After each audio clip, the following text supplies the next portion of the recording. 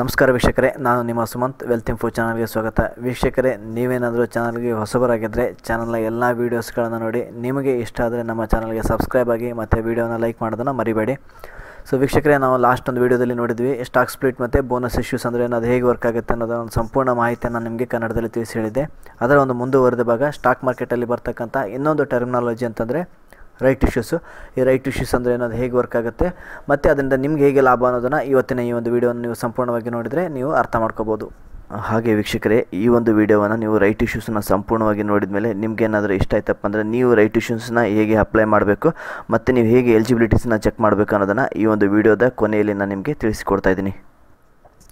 So ಅದೇ ಥರ ವೀಕ್ಷಕರೇ, ನೀವೇನಾದರೂ ನಮ್ಮ ಹತ್ರ ಅಪ್ಸ್ಟಾಕಲ್ಲಿ ಅಕೌಂಟ್ ಓಪನ್ ಮಾಡಿಸ್ಬೇಕಂತ ಮಾಡ್ಕೊಂಡಿದ್ರೆ ನಿಮ್ಮ ಒಂದು ವಿಡಿಯೋ ಕೆಳಗಡೆ ಡಿಸ್ಕ್ರಿಪ್ಷನಲ್ಲಿ ಯಾವುದೋ ಲಿಂಕನ್ನು ಹಾಕಿದ್ದೀನಿ. ಮತ್ತು ನೀವು ಎಲ್ಲಾದರೂ ಸ್ಟ್ರಕ್ ಆದರೆ ನಮ್ಮ ಚಾನಲಲ್ಲಿ ಭಾಳಷ್ಟು ವೀಡಿಯೋಗಳನ್ನು ನಾನು ಅಪ್ಸ್ಟಾಕ್ ಮೇಲೆ ಮಾಡಿದ್ದೀನಿ.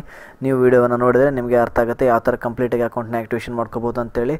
ಇಲ್ಲ ನಿಮಗೆ ಅಕೌಂಟನ್ನು ಆ್ಯಕ್ಟಿವೇಷನ್ ಮಾಡಬೇಕಂತ ಆಸಕ್ತಿ ಇದೆ ಮತ್ತು ನಿಮಗೆ ಏನಾದರೂ ಪ್ರಾಬ್ಲಮ್ ಇದ್ದರೆ ನೀವು ನಮಗೆ ನನ್ನ ಒಂದು ವಾಟ್ಸಪ್ ನಂಬರ್ಗೆ ನಿಮ್ಮ ಎಲ್ಲ ಒಂದು ಡೀಟೇಲ್ಸ್ಗಳನ್ನು ಕಳಿಸಿದರೆ ನಾನು ನಿಮ್ಮ ಬದಲಾಗಿ ಅಕೌಂಟ್ನ ಓಪನ್ ಮಾಡಿ ಕೊಡ್ತೇನೆ. ಸೊ ಬನ್ನಿ ವೀಕ್ಷಕರೇ, ರೈಟ್ ಇಶ್ಯೂಸ್ ಅಂದರೆ ಏನಂತ ನಾನು ನಿಮಗೆ ಡೀಟೇಲಾಗಿ ಎಕ್ಸ್ಪ್ಲೇನ್ ಮಾಡ್ತೀನಿ. ಸೊ ಬೇಸಿಕಲಿ ಯಾವುದಾದ್ರೂ ಒಂದು ಕಂಪ್ನಿಗೆ ದುಡ್ಡಿನ ಅವಶ್ಯಕತೆ ಉಂಟಾಗುತ್ತೆ ಯಾವುದೋ ಒಂದು ಕಾರಣದಲ್ಲಿ. ಅಂದರೆ ಅವರಿಗೆ ಏನಾದರೂ ಬಿಸ್ನೆಸ್ನ ಎಕ್ಸ್ಪೆಂಡ್ ಮಾಡ್ತಕ್ಕಂಥದ್ದಾಗಿರ್ಬೋದು, ಇಲ್ಲ ಒಂದು ಯಾವುದಾದ್ರು ನ್ಯೂ ಪ್ಲ್ಯಾಂಟ್ನ ಬೈ ಮಾಡ್ಬೋದು, ಅಥವಾ ತಂದೆ ಒಂದು ಸೇಲ್ಸ್ ಗ್ರೋತ್ ಏನೋ ಒಂದು ಎಕ್ಸ್ಪೆಂಡ್ ಮಾಡ್ತಕ್ಕಂಥ ಯಾವುದೋ ಒಂದು ತಮ್ಮ ಒಂದು ಪ್ಲ್ಯಾನನ್ನು ಹೊರಗಡೆ ಬಂದಾಗ, ಪ್ಲ್ಯಾನ್ ಜೊತೆ ಬಂದಾಗ ಅವರಿಗೆ ದುಡ್ಡಿನ ಅವಶ್ಯಕತೆ ಆಗುತ್ತೆ. ಆ ಟೈಮಲ್ಲಿ ಅವರಿಗೆ ಎರಡು ಆಪ್ಷನ್ ಇರುತ್ತೆ. ಒಂದು ಬ್ಯಾಂಕ್ ಹತ್ರ ಹೋಗೋದು, ಪಬ್ಲಿಕಲ್ಲಿ ಹೋಗಿ ಬ್ಯಾಂಕ್ ಹತ್ರ ಹೋಗಿ ಸಾಲ ತೊಗೊಳ್ಳೋದು. ಆ ಒಂದು ತೊಗೊಂಡಿರ್ತಕ್ಕಂಥ ಸಾಲವನ್ನು ಅವರು ಮತ್ತೆ ಇಂಟ್ರೆಸ್ಟ್ ಜೊತೆ ಸೇರಿ ಅವರು ಮುಟ್ಟಿಸ್ಬೇಕಾಗತ್ತೆ ಸಾಲವನ್ನು. ಅದು ದೊಡ್ಡ ಅಮೌಂಟೇ ಆಗಿರುತ್ತೆ. ಯೂಶ್ವಲಿ ಕಂಪ್ನಿಗಳು ಯಾವುದಾದ್ರೂ ಒಂದು ಈ ಥರ ಒಂದು ಪ್ಲ್ಯಾನಲ್ಲಿ ಬಂದಾಗ ಅದು ತುಂಬ ದೊಡ್ಡ ಫಂಡಿಂಗೇ ಇರುತ್ತೆ. ಸೊ ಸಾವಿರಾರು ಕೋಟಿ ರೂಪಾಯಿ ಅವರಿಗೆ ಬೇಕಾಗಿರುತ್ತೆ. ಸೊ ಆ ಟೈಮಲ್ಲಿ ಎರಡನೇ ಆಪ್ಷನ್ ಇರೋದು ಕಂಪ್ನಿ ಮುಂದೆ ಅಂತಂದರೆ, ಈಗ ಕಂಪ್ನಿ ಯಾವುದಾದ್ರೂ ಒಂದು ಹೊರಗಡೆ ಪಬ್ಲಿಕ್ಕಿಂದ ಅವರು ಸಾಲ ತೊಗೊಂಡ್ರಪ್ಪ ಅಂತಂದರೆ ಆ ಸಾಲಕ್ಕೆ ಇಂಟ್ರೆಸ್ಟ್ ಎಲ್ಲ ತೊಗೊಂಡು ಸೇರಿಸಬೇಕು. ಅದು ಮತ್ತೆ ಹಾಗೆ ಕಂಪ್ನಿಗೆ ಬರ್ಡನೇ ಆಗುತ್ತೆ. ಯಾವತ್ತಾದರೂ ಒಂದಿನ ಅದನ್ನು ಮುಟ್ಟಿಸಲೇಬೇಕಾದ ಅವಶ್ಯಕತೆ ಬರುತ್ತೆ. ಸೊ ನೆಕ್ಸ್ಟ್ ಆಫರ್ ಬಂದುಬಿಟ್ಟು ಇವ್ರ ಹತ್ರ ಇರೋದು ರೈಟ್ ಇಶ್ಯೂಸ್ ಅಂತೇಳಿ. ಏನಿದು ರೈಟ್ ಇಶ್ಯೂಸ್ ಅಂತಂದರೆ, ಎಕ್ಸಿಸ್ಟಿಂಗ್ ಶೇರ್ ಹೋಲ್ಡರ್ಸ್ಗೆ ಅವ್ರೇನು ಮಾಡ್ತಾರೆ, ಈಗ ಆಲ್ರೆಡಿ ಅವರ ಶೇರ್ಸನ್ನು ಯಾರ್ಯಾರು ಪರ್ಚೇಸ್ ಮಾಡಿದ್ದಾರೆ ಅಂಥವ್ರಿಗೆ ಒಂದು ಆಫರ್ನ ಕೊಡ್ತಾರೆ.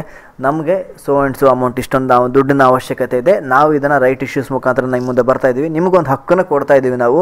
ಸೊ ನಿಮಗೆ ಇವತ್ತಿನ ದಿನ ಮಾರ್ಕೆಟ್ ಪ್ರೈಸ್, ನಮ್ಮ ಒಂದು ಸ್ಟಾಕ್ಸ್ನ ಮಾರ್ಕೆಟ್ ಪ್ರೈಸ್ ಒಂದು 5,000 ರೂಪಾಯಿ ಇದ್ದರೆ ನಾವು ನಿಮಗೆ 3,500 ರೂಪಾಯಿದಲ್ಲಿ ಡಿಸ್ಕೌಂಟಲ್ಲಿ ನೀವು ಕೊಡ್ತಾ ಇದ್ದೀವಿ ಅಂತಂದಾಗ ಪ್ರತಿಯೊಬ್ಬರು ಕೂಡ ಇಂಟ್ರೆಸ್ಟ್ನ ತೋರಿಸ್ತಾರೆ. ಅವರಿಗೆ ಇಮಿಡಿಯೇಟಾಗಿ ಫಂಡಿಂಗ್ ಆಗುತ್ತೆ.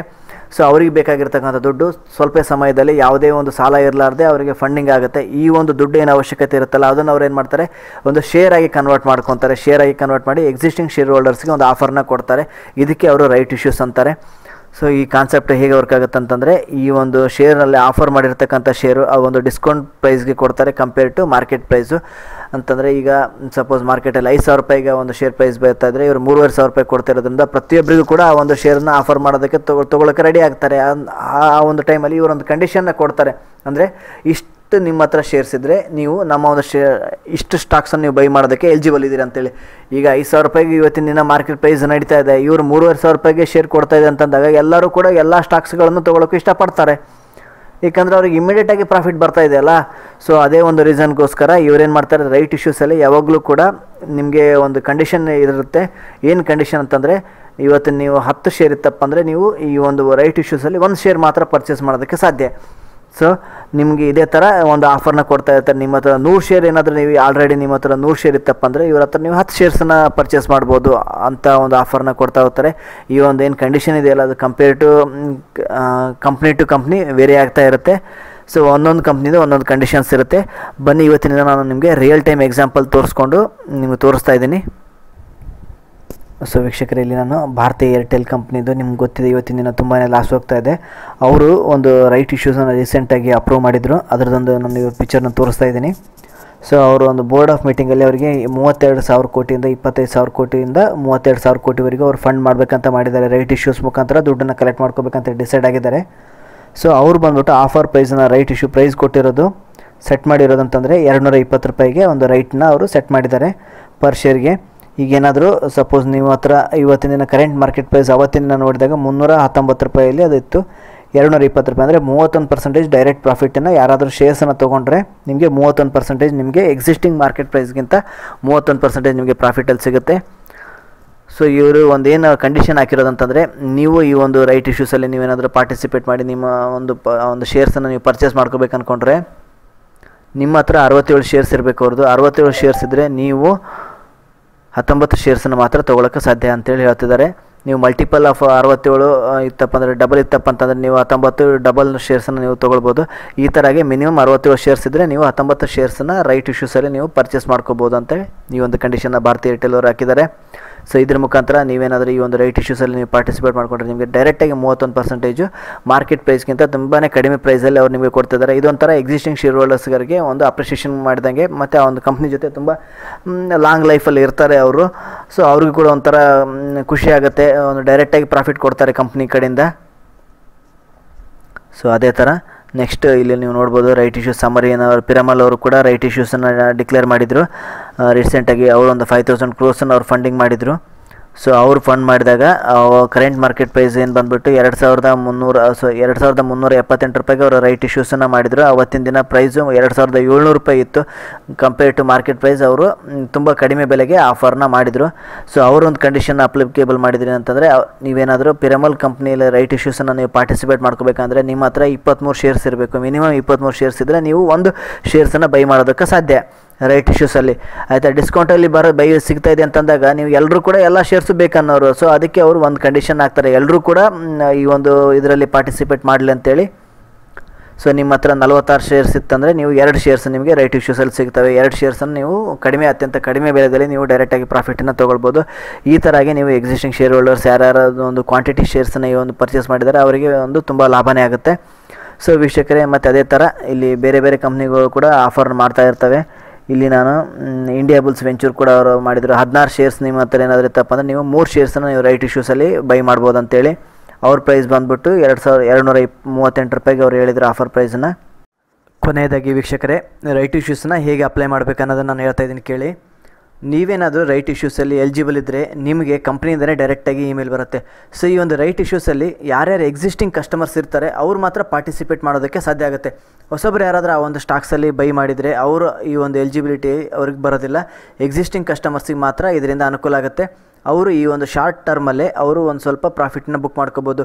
ಅವರು ಏನು ರೈಟ್ ಇಶ್ಯೂಸನ್ನು ಅಪ್ಲೈ ಮಾಡಿರ್ತಾರೆ, ಆ ರೈಟ್ ಇಶ್ಯೂ ಬಂದಮೇಲೆ ಸ್ಟಾಕ್ಸ್ ಏನು ಬರುತ್ತಲ್ಲ ಅದರಿಂದ ಇಮಿಡಿಯೇಟಾಗಿ ಸೆಲ್ ಮಾಡಿದ್ರು ಕೂಡ ಅವರು ಪ್ರಾಫಿಟ್ನ ಬುಕ್ ಮಾಡ್ಕೋಬೋದು. ನೀವೇನಾದರೂ ರೈಟ್ ಇಶ್ಯೂಸ್ಗೆ ಎಲಿಜಿಬಲ್ ಇದ್ರಂದರೆ, ಈಗ ಸಪೋಸ್ ಅವ್ರು ಹೇಳಿದಾರಲ್ಲ ಆಲ್ರೆಡಿ 23 ಶೇರ್ ಇದ್ದರೆ 1 ಶೇರ್ ಕೊಡ್ತೀವಿ ಅಂತೇಳಿ, ನಿಮ್ಮ ಹತ್ರ 230 ಶೇರ್ಸ್ ನೀವೇನಾದರೂ ಒಂದು ಕಂಪ್ನಿ ಇತ್ತಂದರೆ ನಿಮಗೆ 10 ಶೇರ್ಸ್ಗೆ ನೀವು ಎಲಿಜಿಬಲ್ ಇರ್ತೀರ ರೈಟ್ ಇಶ್ಯೂಸಲ್ಲಿ. ಸೊ 10 ಶೇರ್ಸನ್ನು ನೀವು ಬೈ ಮಾಡ್ಬೋದು ಆ ಒಂದು ಡಿಸ್ಕೌಂಟ್ ಪ್ರೈಸ್ಗೆ. ಸೊ ಅದಕ್ಕೆ ನೀವು ಎಲಿಜಿಬಲ್ ಇದ್ದರೆ ಅಂದರೆ ನಿಮಗೆ ಕಂಪ್ನಿಯಿಂದನೇ ಡೈರೆಕ್ಟಾಗಿ ಇಮೇಲ್ ಬರುತ್ತೆ. ಸೊ ಅಲ್ಲಿ ಇಮೇಲಲ್ಲಿ ಒಂದು ಫಾರ್ಮ್ ಇರುತ್ತೆ, PDF ಫಾರ್ಮ್ ಇರುತ್ತೆ, ಅದನ್ನು ನೀವು ಪ್ರಿಂಟೌಟ್ ತಗೋಬೇಕಾಗುತ್ತೆ. ಪ್ರಿಂಟೌಟ್ ತಗೊಂಡು ಅಲ್ಲಿ ನಿಮ್ಮದು DP ID, ನಿಮ್ಮದೇನು ಕ್ಲೈಂಟ್ ID ಎಲ್ಲ ಇರುತ್ತೆ ಅದೆಲ್ಲ ನೀವು ಫಿಲ್ ಮಾಡಬೇಕಾಗುತ್ತೆ. ಇನ್ ಕೇಸ್ ನಿಮಗೆ ಅಲ್ಲಿ ಏನಾದರೂ ಫಿಲ್ ಮಾಡೋದಲ್ಲಿ IDs ಏನು ನಮ್ದು ಏನಂತ ನಿಮ್ಗೆ ಗೊತ್ತಾಗಲಿಲ್ಲ ಅಂತಂದರೆ, ನೀವು ನಿಮ್ಮ ಕಸ್ಟಮರ್ ಕೇರಿಗೆ ಯಾರ್ಯಾರು ಟ್ರೇಡಿಂಗ್ ಪ್ಲಾಟ್ಫಾರ್ಮ್ನ ನೀವು ಯೂಸ್ ಮಾಡ್ತಾ ಇರ್ತೀರ ಆ ಒಂದು ಕಸ್ಟಮರ್ ಕೇರಿಗೆ ನೀವು ಫೋನ್ ಮಾಡಿದರೂ ಕೂಡ ಅವ್ರು ನಿಮ್ಗೆ ಹೆಲ್ಪ್ ಮಾಡ್ತಾರೆ. ಸೊ ಅದನ್ನೆಲ್ಲ ಫಿಲ್ ಮಾಡಿಕೊಂಡು ನೀವು ಬ್ಯಾಂಕಿಗೆ ಹೋಗಬೇಕಾಗತ್ತೆ. ಆಯಿತಾ, ಬ್ಯಾಂಕಿಗೆ ಹೋಗಿ ಅವರಿಗೊಂದು ಚೆಕ್ ಕೊಡಬೇಕಾಗತ್ತೆ. ಅಷ್ಟು ಅಮೌಂಟಿಂದು ಚೆಕ್ ಕೊಟ್ಟರೆ ನೀವು ರೈಟ್ ಇಶ್ಯೂಸನ್ನು ಕಂಪ್ಲೀಟ್ ಮಾಡ್ದಂಗೆ ಒನ್ಸ್ ಅದು ಯಾವಾಗ ಚೆಕ್ ಎಲ್ಲ ದುಡ್ಡೆಲ್ಲ ನಿಮ್ಮ ಅಕೌಂಟಿಂದ ವಿಡ್ರಾ ಆಗುತ್ತೋ ಅದಾದಮೇಲೆ 1 ವಾರಕ್ಕೆ ನಿಮ್ಮ ಅಕೌಂಟಲ್ಲಿ ನೀವು ಸ್ಟಾಕ್ಸನ್ನು ನೀವು ಡಿಸ್ಪ್ಲೇ ಆಗುತ್ತೆ. ನೀವು ಒಂದು ಡಿಸ್ಕೌಂಟ್ ಪ್ರೈಸಲ್ಲಿ ನಿಮಗೆ ಸಿಕ್ಕಿರುತ್ತೆ ಆ ಸ್ಟಾಕು. ಇವತ್ತೇನು ಕರೆಂಟ್ ಮಾರ್ಕೆಟ್ ಪ್ರೈಸಲ್ಲಿ ಏನು ನಡೀತಾ ಇರುತ್ತೆ ಆ ಒಂದು ಪ್ರೈಸಲ್ಲಿ ನಿಮಗೆ ತೋರಿಸುತ್ತೆ.